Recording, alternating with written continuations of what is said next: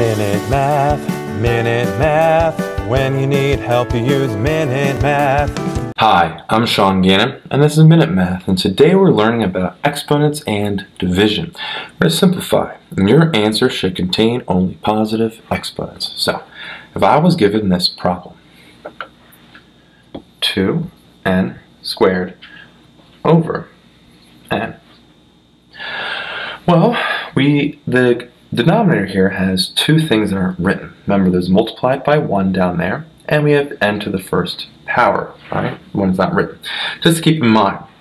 Well, as we keep going, we look at the coefficients, and 2 divided by 1 is still 2, okay? Now look at the variables. We have the same base, okay? When we have the same base and we're dividing it, we subtract the exponents. So we have n to the power of 2 minus 1, and we know that 2 minus 1 is 1. So we have 2 times n to the first power, which we could write as our final answer here. Don't really need the 1 exponent, 2n. And there we have it. Minute Math. When you need help, you use Minute Math. Minute Math. When you need help, you use Minute Math.